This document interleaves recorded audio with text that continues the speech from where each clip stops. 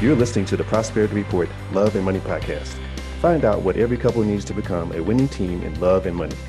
We bring you actionable ideas from expert therapists and experienced married couples, helping you stay happily married longer. Stay tuned until the end. We'll leave you with a tip you can start using today in our 5-minute activation segment. Now here's your host, best-selling author, speaker, and psychotherapist, Kanae Corder.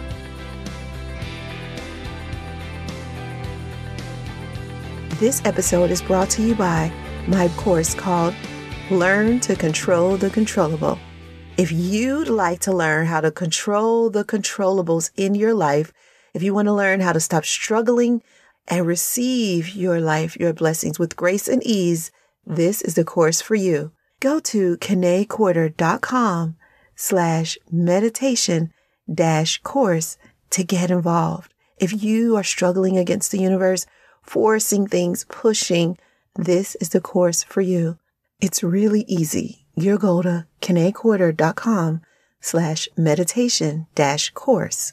You'll download the Insight Timer app. It's free. And you'll get the course. It's just a few dollars for a big impact on your life.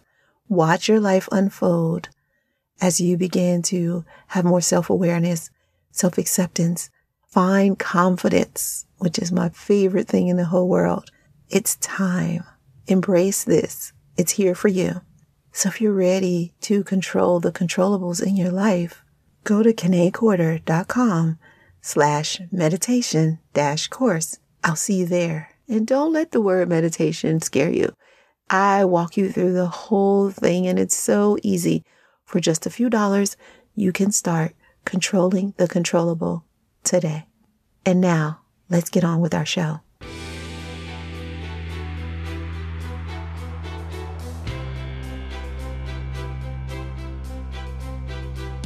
Welcome to Prosperity Report, Love and Money podcast.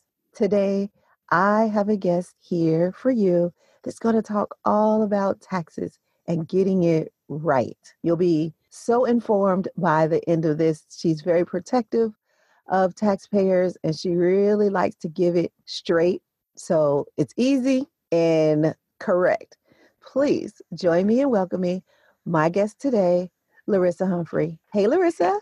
Hey, Kanae. Thanks for having me. You are welcome. Thanks for taking time out of your extra busy schedule. Larisa is very, very busy and successful. She has a lot of people asking for her time and expertise. So I'm so glad that you had some time for us today. You are so welcome. I'm glad to do it because people need to know what they can do to stop having a problem with taxes. It is possible. I know. So that's what I'm so excited to talk about.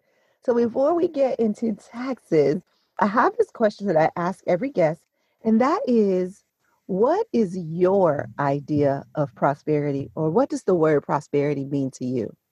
Prosperity means being able to do whatever it is you want to do. Like me, I love doing taxes. So I'm excited to wake up in the morning and get to the office and get into my next case.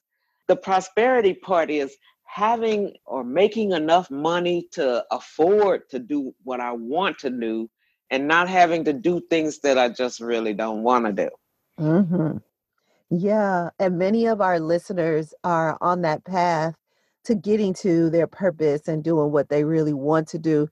A lot of them are doing what they have to do right now until they're able to make that transition and do what they want to do. So that's so awesome that you're able to do the thing that you love. It's incredible to get paid to do what you love to do. You are so right. It's fabulous. Yes. So we're going to have so many questions for you. I'll try to keep them within a few minutes. So this could be like an hour, 2 hour long episode, but I'm going to try to keep it short and just get to the stuff that you really think can help people, especially because this is the end of the year. I want to start with describing who you are so people know who they're talking to. So tell me a little bit about yourself professionally and personally. Well, I like to start with telling how I got into this business. I Okay. saw on TV that Ross Perot paid less than $2,000 in personal income tax. And, at that time, Ross Perot was running for president. He's a billionaire, the main person in EDS, a technology company. Mm. Well, that same year, I made $35,000 and I paid more than $4,000 in personal income taxes. So I had an attitude because how can I be struggling and he be, a billionaire and I'm paying more taxes than him? Yeah, still got a problem. I hear myself getting upset. Uh, all these 28 years later, I'm still having a problem with that. So I got busy. I found out what it takes and how it is possible for that man to pay so little taxes. And I did this by, number one, taking some income tax classes.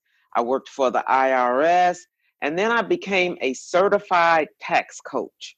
And what that means I spend my time with the other certified tax coaches in the country. There are less than 200 of us right now. And what we do is look for ways for people to not pay taxes. We search the tax code looking for all the advanced tax strategies that there are to help people. The next thing is I became an enrolled agent. That means I'm licensed to practice before the IRS, just like an attorney would be. Mm. So I know the tax code. I'm also working on a master's degree in taxation, about halfway through with that. And I am the author of 8 best-selling books on taxes, all telling people all the different ways they can use to not pay taxes. Wow. Yeah. So we're definitely going to have to let them know about how to get your books after this episode. But tell me a little bit more about an enrolled agent. Like I've heard that term, and of course I know you, so I know what an enrolled agent is, but I imagine that people are going to have some questions. When would I need an enrolled agent? Well, if you are having some sort of tax issue, I can represent you. Like, well, this morning I got a guy who owes $60,000 to the IRS.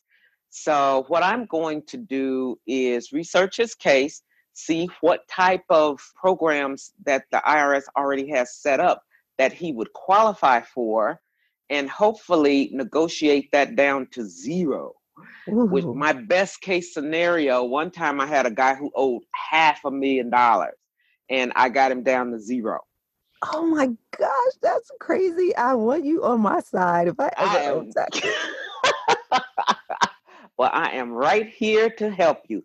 Now, everybody doesn't qualify for the zero status, but I Hmm. had one guy, he owed about $25,000, and we negotiated him down to paying $59 a month for 10 years. And it came out to right around $7,000. So he was pleased because, he could handle $59 a month. It wasn't a big deal. Yeah, And it was a lot less than paying the whole 25 he owed. So absolutely. whatever the case is, I can guarantee you that I will get you the best case scenario for your position. Yes, I do know that for sure. Larissa is my tax person, so she does protect me as well, which is part of the reason why she's here because we've had some really good conversations and I knew she was the person that can deliver for you guys. I also want to say that that $59 a month, that reminds me of a scenario that I had and my story that somebody did my taxes who didn't know what they were doing years ago, and I ended up basically owing the IRS after his mistake. And on my own, I negotiated this. But of course, if I've known you back then, I could have done much better at negotiating because I didn't owe $25,000 and I still ended up paying $68 a month until it was paid off. So I ended up Oh, paying wow. all of it, and you probably could have helped me pay less. But I say that to say a lot of times people are scared of the IRS, like they're avoiding it. They're not making those phone calls, or they're not taking the phone calls, or they're not opening the letters. What would you say to somebody like that who's just like avoiding it? Oh, come on, grow up. If you're sending you letters, especially certified letters, you better open them. The IRS is not playing with you. I have one client that brings me the letters so I can open them. She won't open them, but at least she's doing something. You've Yeah. got to face the facts here because it can only get worse if you don't do anything about it. Yep, that is so true. In fact, I have a story. I had a patient in my office. We were doing financial therapy with her. And that was one of the things that she was coming to therapy for, was because she wouldn't open them. And Hmm. she was just so afraid, and it was like anxiety and just, stuff coming up for her. So we worked through some things and finally got her to open them. Now, we did talk about her bringing them into the office and opening them there, but she said she wanted to do it on her own. And she opened the bill after all of this stress and anxiety, and the bill was $67. Oh, now see. But the IRS is so scary for people. I What would know you it. say to people who are just so afraid of the IRS? There's nothing to say. It's no reason to be afraid. You've Mm, got to face whatever's going on in your life any way it goes. yeah. So even if it is bad news, you can always bring it to somebody like me who can help you get out of it. Absolutely.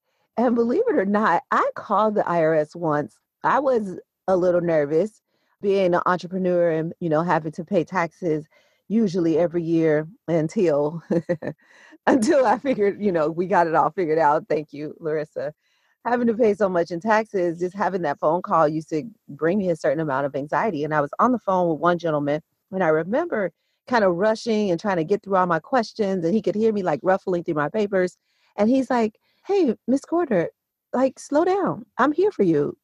Just no reason to rush, no need to be nervous. And if anybody on this side of the line makes you feel nervous, remind them that they work for you. I work for you.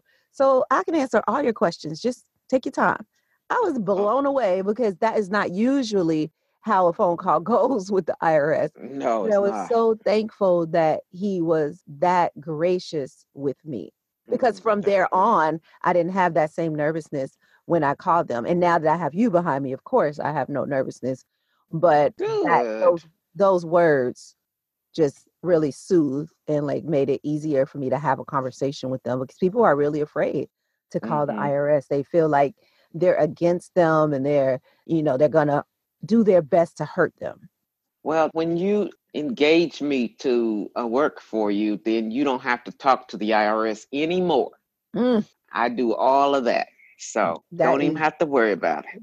That is really good news. In financial therapy, usually when someone talks about their idea of prosperity, a lot of it, and I think you alluded to this, is it's a bit of freedom, and like it's less stress, worry free, just peace. And to have somebody on your team that can make you feel at peace or at ease or give you that peace of mind, that is golden. Hmm. What are That's what I do. Absolutely. I can attest to that. Before I shift to talking specifically about couples, we'll just stick to overall people. How does one protect themselves from overpaying in taxes? And I get working with you, definitely. But what are some of the things that one can look for to make sure they're not overpaying in taxes? Well, you need to make sure that you are finding all of the deductions that you are legally entitled to take. I have a list that I give to my clients so they'll know all the different things they need to keep track of and be able to provide proof of when they do their taxes. So that's the biggest, the most impactful way to be sure you're not paying too much in taxes. Yes. So really, you're saying that they need to be aware, because some of the people listening are those do-it-yourself people. They really want to try and do it themselves. So they need to be clear on what they legally can deduct. Now, in the Right. event they're like me and they don't want to do it themselves, I got enough on my plate. I need to hire a professional to handle that. Somebody who loves it, who wakes up in the morning thinking about taxes. Excited too. Because I do not. So I will hire somebody like you. Let's say they don't get a chance to work with you. How do I know that my tax preparer is getting all my deductions? Because as we know in real life, that happened to me where my tax preparer was not getting all my deductions. And she was a CPA, so she had the credentials, but it didn't mean she had the knowledge. This is true. I find that all the time when people come in with their taxes and a CPA has done them. I normally find they get back another $3,000. So that might be about 10 or 12,000 in deductions that they just didn't even put on the return. The only way to know is you have to be responsible to know what things you can write off. That's the only way you would know. Otherwise, the CPA will just do whatever they want to do and throw it at you. That's just that. Yeah. So how do you find that out? Because the tax code is what, 2,000 pages long? Am I really gonna read the tax I code? wish it was 2,000, 73,000 last Oh, count I heard, and oh still my, growing. No, you're probably not going to do it. Then you need to go to somebody like me who yeah. specializes in finding all the write offs. Right. And let me say this, I'll give a hint because what I found as I was looking, because when I moved to Georgia, I had a really great person in Chicago. And then when I moved to Georgia, I looked for a new person. And one of the things that I noticed was that they would ask me questions like, well, what do you usually do? Or what do you want? Kind of like that. And I'm like, wait a minute, that's not the questions that Carolyn asked. Those not the questions that I'm used to being asked. So why are you asking me these questions? Like, what do I want to get back or whatever? I'm like, I want to get everything that I deserve. That's what I want to Mm-hmm. get. But I didn't have to educate myself. And I take responsibility for that because I did have somebody so good at protecting me and taking care of me. And I kind of pride myself on that. Like, that's my life. I try to Mm-hmm. get the smartest people around me, some people who do the things that they do really well, because I know I am drop dead good at what I do. So like surrounding myself with people who are drop dead good at what they do and just pay them or hire them or work with them to do what they do. So Mm-hmm. I didn't do that in the beginning. So when I got to Georgia, I noticed those were the questions being asked. If the tax preparer or the CPA is asking you questions, like what do you want, then that's probably a clear sign that they're not the person to get you the most. How Yeah. funny. So let's also discuss taxes from a couple standpoint. I know that some couples want to file separately for whatever reason. Maybe it's their second marriage, they had a bad first marriage, maybe that's just all they know, or maybe they just think that they're doing the right thing. So you can file separate or you can file married. What are the benefits in either? Well, normally married filing separate is the worst tax filing status. Yeah. Reason being, it limits your credits. Some credits you're not eligible for at all. It's just a bad status.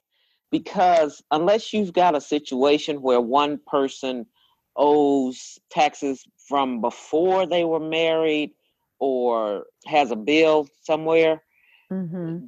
then you should file joint. Joint is much better because you're able to get all of the write offs. For Mm-hmm. example, if you itemize deductions, if one spouse can itemize deductions, the other spouse has to itemize deductions also in order for both of them to file separately.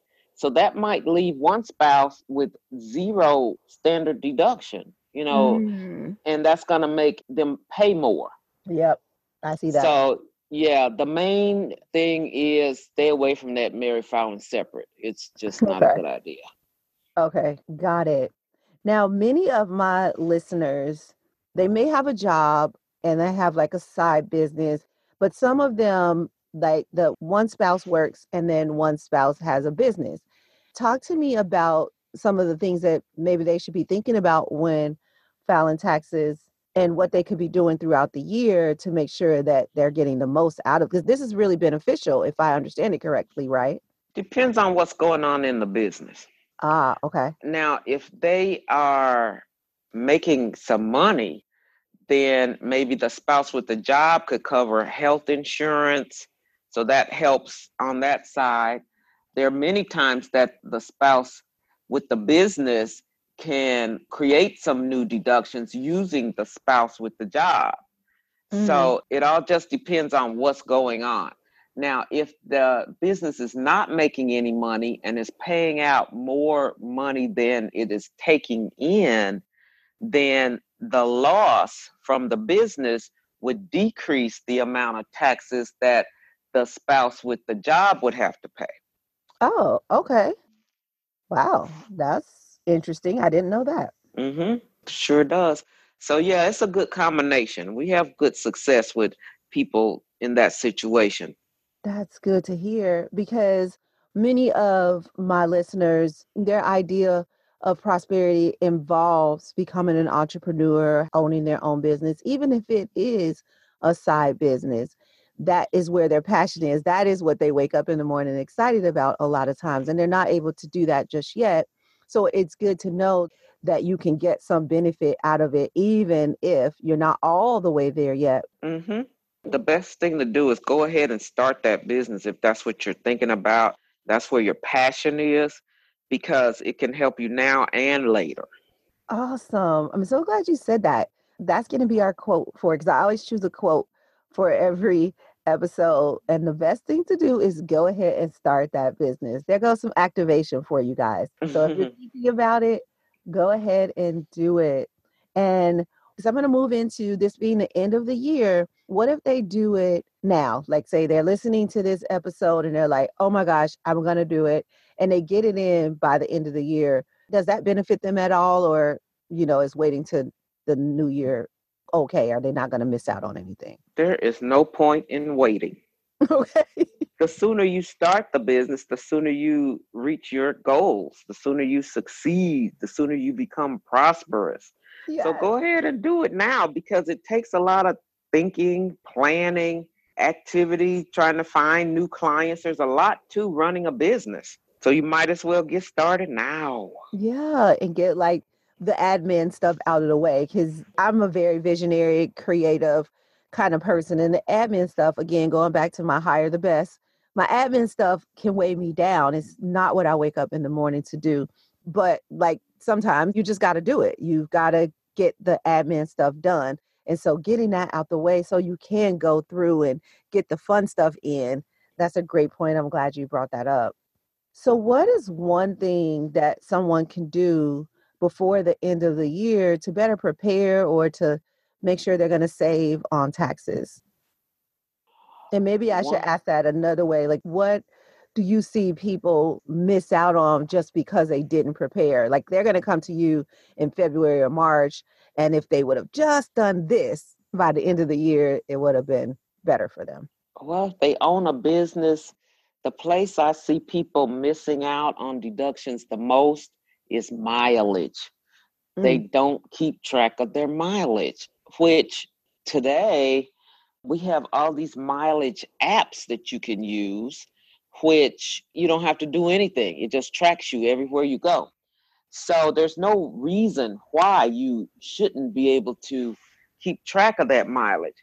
But what you could do right now is go back and try to look at your calendar and see if you can figure out where you went to try to recreate your mileage log. If you got audited, the IRS would ask you to recreate your mileage log. So this is something that's 100% legal, but you do need to have some idea, mm, because I asked people, okay, I told them get the app. They got it. And when they came in to see me, they forgot they had it. Well, I asked them, well, what do you think your mileage is? And one guy said, I probably did about 4,000 miles during the year. When we looked at the app, he did 37,000 miles. I said, mm. how could you make what? Were you there when you were driving? It was so crazy. How are you missing that? Because they don't know. They're just pulling a number Exactly. out the Just air. pull the number. Yep, exactly. That is Mm-hmm. so cool. And because the great thing is, at least with the Mile IQ, that's the one I use. And I do like that you don't even have to do much, but you just open it up and then you swipe right, swipe left, business, personal. Just tell it which way you were going. Were you going to do some Mm-hmm. business or you going to do something personal? Going to the Right. grocery store? Personal. Oh, wait, but was I going to the grocery store to buy stuff for the event? Yeah, I do like that part because I did used to have to like write it down in one of those books or whatever. Mm-hmm. That was challenging. So it feels much better to let the app do it for you. Oh And the yeah. listeners that are listening are total app people. So they'll definitely be on the app getting that. And they have like a free version to start with. If you don't know if it's right for you, you can start with the free version and then upgrade and start to pay. But especially for people who do a lot of driving as part of their work, You Mm-hmm. definitely don't want to miss that. Mm-mm. 37,000 miles. Totally nuts. He Yeah. was very embarrassed, and he should have been, because that was crazy. So he's not being a responsible taxpayer, because Mm, it's not right for you to underclaim what you did during the year. That's not right. That's just as bad as overclaiming, you know? You need to yeah. make sure you get all of your expenses. So the next thing I would say for people to do to get it together before time to file is start looking at all of your expenses. Are you paying everything through your business bank account? Because that's where the IRS would look if you were to be audited. Mm, So that's major. What did you spend money on? There are many things you probably forgotten. I don't remember what I did on January 3rd, but I'm sure I did some business stuff. right. So you could start looking at your bank account to see what expenses there were, or even if you did them in your personal account, you can still write them off, but you've got to make note of them Mm, okay. somewhere to say, okay, yeah, I didn't have my business card with me, so I had to pay for this iPad with my personal card. Well, you can still get a write off for that, but you got to remember to tell your tax person that you made that purchase. Yeah, I get it. What I hear is that a lot of this is around tracking. Yep. Like, so what are some of the, I guess, tools or tips, resources that people can use to track? I mean, I have mine, and I'm definitely open to hearing more just in case it's something we haven't talked about yet. But what are some ways that people can really make sure that they are tracking? So we got the app, the mileage app. Anything else? See, when we do people's taxes, most of it is we have to do their bookkeeping. So Mm, we just make sure they're doing everything through their business account or a business credit card. yes, that's Um, what I've been doing. Yes, thank you.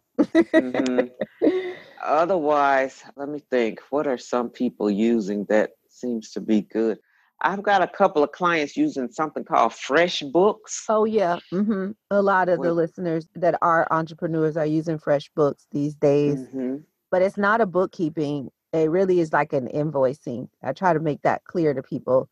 Know hmm that FreshBooks is not bookkeeping. It's not going to reconcile for you, but at least it does have some tracking ability so you know how much came in and maybe what went out. What about QuickBooks? Is that still a good tool to use? Yeah, that's what we use, but Okay. it's difficult to set up. That's where I see Oh, people having the most problem. They tell don't me get about that chart of accounts right, and so the whatever they enter doesn't come out right. That's the problem with QuickBooks. right, like they So say, garbage in, garbage out. exactly. So Mhm. initially, you should have a professional accountant review your chart of accounts to make sure you've got everything set up correctly. And then once you do that, if you can handle the data entry of it, you're fine. Okay, that makes sense.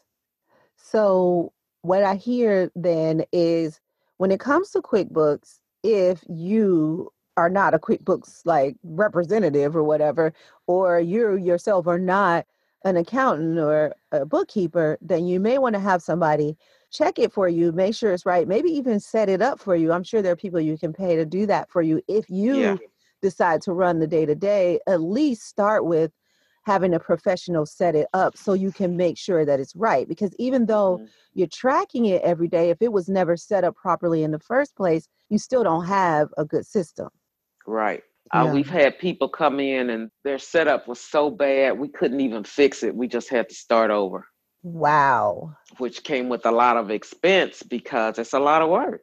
Yeah, absolutely. So, you know, whereas you would have just paid just a little to make sure it was correct in the beginning, when we got to it and had to redo it, it had gone crazy, just astronomical, because we had to totally redo everything. So, Yeah. Wow. So I have two more questions for you. Now, you talked a lot about representing people in front of the IRS and, you helping them through those past tax mistakes. How do you repair going forward when you have had a tax challenge? What does the future look like for somebody like that? The future is always bright. Just because you made a mistake in the past doesn't mean you have to keep making that mistake. Mm-hmm. Yeah. So, what I do as a certified tax coach is create a tax plan for my clients, which consists of a system of advanced tax strategies that will ensure a decreased tax liability. So, just because you owed last year doesn't mean you're going to owe this year. One guy that I had just talked to said, okay, last year he got a $24,000 refund because of the tax plan that I set up, which decreased his balance from 90,000 down to 60,000. Mm. So I was like, really? Because I didn't realize what had happened. Yeah, so it was really a good thing. And Yeah. so the plan was to just keep going that way, but then he decided not to be in business anymore and to go back to a W 2 job. So we don't know how that's going to turn out for this year because we don't know what kind of money he's going to be paying in. But whatever he's eligible for, it'll keep knocking that bill down every year till he gets to zero. Wow. That is so awesome. I'm sure you've Mm-hmm. seen a lot. Yes, ma'am. 28 So, years. yes, that's a long time. So, with that Mm-hmm. 28 years, my last question is what advice would you give to couples, especially? Because the last question I always ask is, what is the best marriage advice you ever received? But given your experience, I'd love to know what advice you'd give to couples when it comes to combining these finances and taxes. Be honest. Mm. I have seen so many married couples that come into my office. I start asking questions, and then one spouse is totally surprised that the other one had this money or took that money out of a retirement plan or made X amount of dollars doing a side job. It's just not cute. If you're married, why aren't you being honest anyway? Because money is like the number one reason people get divorced. So you've got to be honest. If you plan on keeping the marriage, you need to let your spouse know what's going on with the money. I mean, don't try to hide it. Just be honest. Hmm. So true. I love that. Thank you for that. So that kind of wraps up for today. I want you guys to stay tuned for a 5 minute activation. Thank you so much, Larissa. How can people connect with you or find you if they want to get in touch with you? I mean, because you can work with anybody, right? That's right.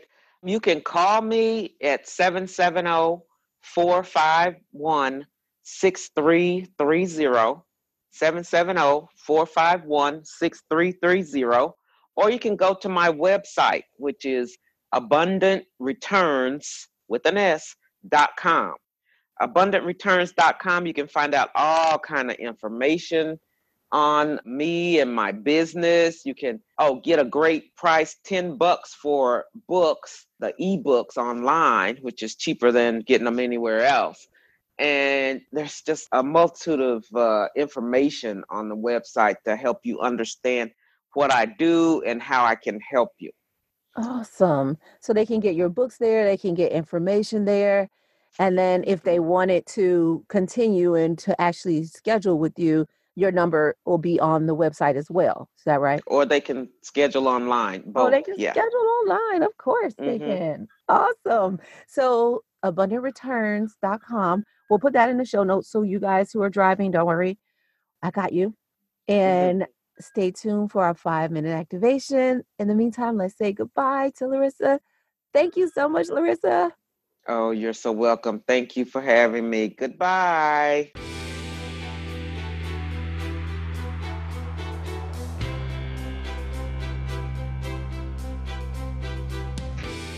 Well, guys, that's our episode for today. But before we go to our 5 minute activation, I promised you I'd tell you how to become a prosperous couple. So, as I said before, it takes two powerful people to become a power couple. And we'd love to have you and your partner join the Prosperity Club. Whether you want to start with the free version or jump right into the paid membership, It's a great value for your time and money. And it's really important that you both join because they're questionnaires and things you're going to complete that you'll have the answers to. But what's awesome is that you can share it with your partner so that you guys can get to know each other better in love and money. So for just $97, you get the Prosperity Club annual membership. You get 5-day prosperity challenge. You'll get crash course in prosperity 7-day course. You'll also get the Prosperity Club monthly activities and accountability emails. And then you get the private Facebook group. So only the special insiders get special offers on the Prosperity Club membership and new courses that come out. So you've got to join the private Facebook group. So go to KeneQuarter.com/Facebook to join the private Facebook group, and then go to KeneQuarter.com/prosperity-club to get your membership today. That's KeneQuarter.com/prosperity-club. But all of that will be in the show notes. So go ahead and check them out. And I'll see you in the club. It's time for 5-minute activation, a quick financial therapy session to get you activated and on your way to increasing the love and money in your marriage. So can I get 5 minutes of your time? Just 5 minutes for a financial therapy activation. In today's 5-minute activation, we're going to talk about taxation peace. Let's face it, nobody wants to pay more than their fair share of taxes. No debates there, right? In fact, I'd go as far as to say that nobody really wants to pay taxes at all. However, we know that taxes have their place in society. Even though they're uncomfortable when we have to pay them, the things that taxation dollars pay for make us comfortable. Taxes happen on the federal as well as on the local level. They pay for healthcare, military, and Social Security on the federal side, and road repairs, civil servants' salaries, and parks and local amenities. But that still doesn't take away from that aching feeling that comes when we pay taxes. That's our emotions. Today, I'm going to give you a few tips or ideas on maybe how you can curb those emotions and look at the bigger purpose. One big reason we feel uncomfortable about our taxes is because we don't control what happens with the money. Once it leaves our hands or our accounts, it's gone.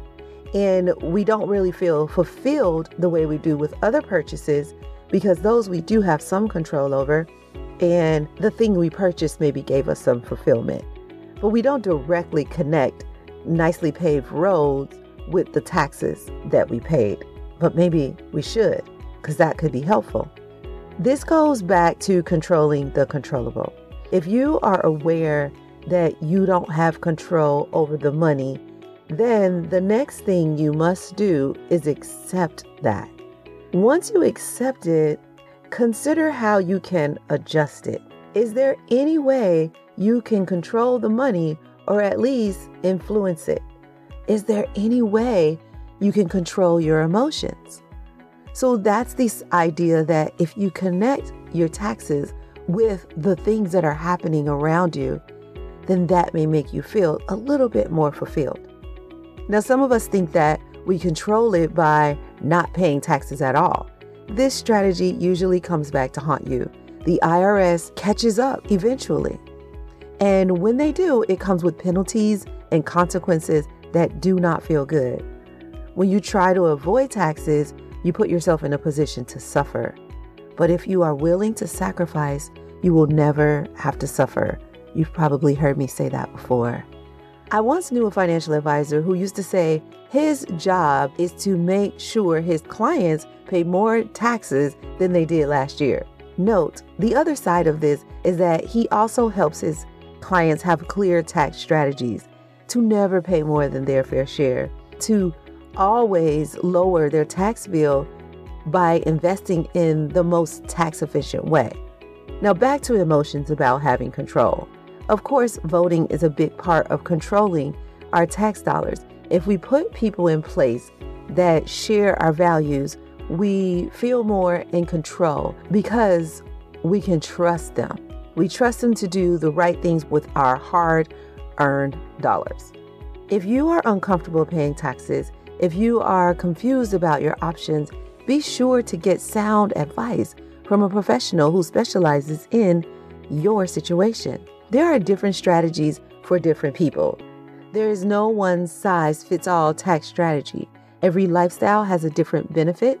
Couples, business owners, retirees, students, etc. Find a tax professional that knows your lifestyle and start planning ahead. I have a friend who was pregnant and her doctor told her that she would need to induce her labor. She was given a window of something like December 30th to January 3rd. And she chose December 30th to get the tax benefits that came with having a child. She was thinking ahead. There are so many different ways you can plan, but here are a few tips that I want to give you. Make sure that you gain taxation peace by associating the things around you with your tax payment. Be aware of what you control. Take action to control it. Be clear on your lifestyle. Find a professional you can trust that specializes in your lifestyle, even if that means professional software. And last tip, plan ahead. You shouldn't wait until the year's over to think about your tax planning. Do it before the year ends so you don't miss out on any benefits. Sometimes late is never. So that's our 5-minute activation for today. I'll see you guys sooner. Hey guys, thanks for listening. If you want more love and money conversations, subscribe to this podcast. Also, tell your friends about us. I'll see you next episode. But in the meantime, head on over to KeneQuarter.com for more tips, tools, and resources. And go ahead and leave us a comment if you like. We'd love to hear from you. This show is not to replace professional counsel. The best advice comes from a professional you know. The topics discussed in this podcast are general in nature and are for entertainment and informational purposes only. We encourage you to meet with a professional to discuss your specific situation, whether financial or therapeutic. That's all for now. I'll see you sooner. Remember, no matter what anybody ever tells you, you can have wealth in all of its forms. Believe it, and you will soon see it.